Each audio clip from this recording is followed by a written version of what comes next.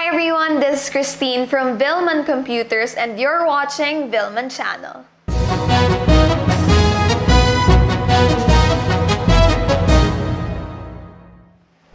We're welcoming August with a brand new show, but before we actually deep dive into our topic for today, let's first talk about ano nga ba tong VillMan Channel na ito at ano ba ang bagong pakulo ng VillMan Computers. Well, basically, this show is made just for you. In VillMan Channel, we aim to help you decide on which products are perfect for you and your needs. Kaya magkakaroon tayo ng unboxing videos, streaming, product reviews, and so much more. So please let us know in the comment section down below kung ano pa ang gusto nyong makita from VillMan Computers at kung ano ang product na gusto nyong ma-feature natin dito in the future.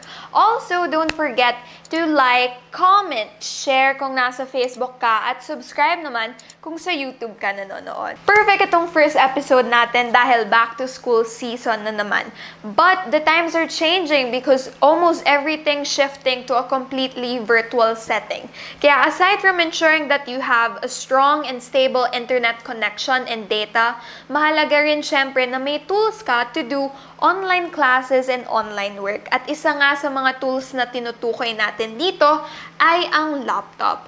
Pero paano nga ba tayo makakapili ng tamang model para sa atin kung yung market natin ay overwhelming with a lot of options from here and there? Paano nga ba natin malalaman kung ano yung dapat bilhin? Well, you don't have to worry because VillMan Channel is finally here to help you. At para mas mapadali, hahatiin natin itong video na ito sa tatlong parts. So, i-discuss natin ang recommendations depende sa kailangan ng isang grade school student, high school student, and of course, the college student. Please watch until the end dahil we prepared something special just for you. So let's start with the grade school student. Ano nga ba ang activities na ginagawa ng isang grade school student? So nandyan yung paggamit ng MS Office, ng online conferencing software for their online classes, tapos ng browsing applications. And these are just basic activities. Kaya we recommend you get a laptop with the following specifications. For the processor, you have to look for one with at least i3 or Ryzen 3. And your best choice here naman, kung may extra budget ka or kung gusto mo ng mas mabilis na performance, you can get an i5 or a Ryzen 5. For the RAM naman, a 4GB RAM or mas mataas pa doon ay decent enough for these basic activities. Now, for the storage, we suggest you get a 1TB HDD. Tapos, kung SSD na siya, edi that's great. Pero kung meron siyang additional SSD, that's a huge bonus. Speaking of HDD and SSD, pag-usapan natin ang difference nila briefly, just so we have an idea kung ano nga bang pinagkaiba nila sa isa't isa. So, HDD is hard disk drive. SSD naman ay solid state drive. Technically, pareho lang sila ng job, which includes booting your system, storing your applications and files, and pareho nilang nagagawa yon. Usually, ang HDD ay mas mura at mas malalaki ang storage capacity. Kaya minsan nakikita natin 1TB HDD, ganoon. Pero ang SSD naman ay mas mabibilis at mas matitibay, pero medyo mas expensive kesa or compared sa HDD. So it all boils down to your budget, your personal preference, and yung mga tasks na ginagawa mo. So that's the difference of HDD and SSD. Now going back, a specific model that you can get is the HP 14S DK1057AU. It has the AMD Ryzen 3, a 4GB RAM, and a 256GB SSD. Also, it is a 14-inch laptop. Kaya hindi masyadong malaki, hindi masyadong maliit. It's the perfect size for a grade school student, lalo na for online classes. Kitang-kita mo dyan, syempre yung mga presentations ni ma'am or ni sir.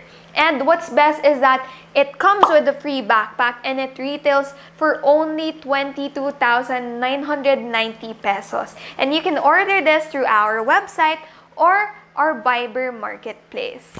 So, let's move forward to a high school student's needs. Back in high school, I used to do a lot of photo or video editing aside from the usual MS Office or browsing lang kasi palagi akong nauutusan mag-edit ng mga photos and videos namin. And if you're like me or if you want to multitask talaga or if you want a good performance for a laptop, we recommend you get the following specifications. For the processor, please take note na get at least something with an i5 or a Ryzen 5. Tapos, syempre, ang best option mo dyan ay yung next level, which is i7 or Ryzen 7. Yun again, ay kung may extra budget ka at kung gusto mo ng mas mabilis na performance. Now, for the memory, get at least 8 gig RAM or higher. And for the storage, a 1 terabyte HDD is a good choice. Pero syempre, mas maganda kung SSD na siya o kung may plus SSD. Consider getting the Acer Aspire 3 A315-56596K. As you can see, it is also a 15.6-inch laptop. It has the Intel Core i5 processor na 10th Gen na. And also for the RAM naman, meron siyang 4 gig RAM. And for the storage, it also has the 256 gig SSD plus 1 terabyte HDD. And same thing, meron ka ring free Acer backpack pag binili mo ito. And it retails for 32,999. You can order through our website or through our Viber marketplace. Last but definitely not the least ay ang college students. Ano nga ba ang kailangan ng isang college student? Pero for this one, aside from asking ourselves this question, kailangan din natin i-consider na iba-ibang courses na tinitake ng mga college student. Kaya mahalaga rin natin i-consider yung factor na yon because the specifications that they need may vary significantly. So for example, if you're an engineering student, an architecture student, a film student, or under any course that requires a lot of power in terms of doing tasks. For example, sa engineering, they use AutoCAD a lot. You need these specifications. So we suggest you get something with an i7 or Ryzen 7 processor. For the memory, get something with at least 8 gig RAM or higher. Syempre, the higher, the better pa rin. And for storage, a 1 terabyte HDD plus SSD will be a good choice. And the specific model that we can recommend to you is the IdeaPad 3. It looks so nice, it looks so classy, and it is a 15.6-inch laptop. Open natin. Ayan! It is a 15.6-inch laptop and it has a Ryzen 7 processor. It has an 8 gig RAM. As for storage, it has the 1 terabyte HDD plus 128 gig SSD. And it retails only for 37,995 and it also comes with a free backpack. And what's nice about this, or what's best about this, is that it is pre-installed with the MS Office 2019 lifetime license. And that is originally worth 6,995. So I say this is the best deal talaga. Dahil meron ka ng MS Office, hindi ka na ma-hassle na bumili pa ng separate license for that. But if you're a college student and you're using a laptop for thesis, presentations, streaming, browsing, you can consider the i5 or Ryzen 5 processors like the ones we mentioned kanina. And for all of these models, you can order through our website or through our Viber marketplace. Alright, so to give you a summary of the things that we discussed kanina, let us have a rundown of the specifications, recommendations, and the important things that we have to consider before buying a laptop for school. So for grade school student, ito yung mga specifications na kailangan natin tandaan. And the model that we recommended is the HP 14S DK1057AU.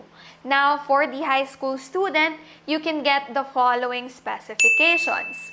And the specific models that we recommended is the Acer Aspire 3 A315-56596K. Now, for the college student naman, ang tatandaan yung specifications ay ang mga ganito.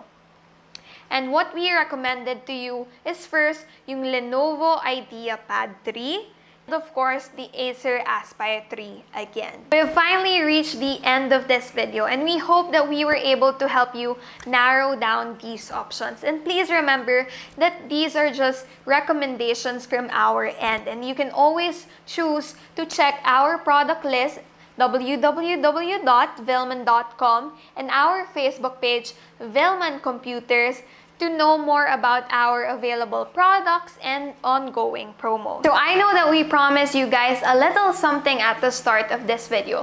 So I'm finally going to announce it, and I'm so happy to be sharing with you that we're giving away 2 Rapoo wireless mouse.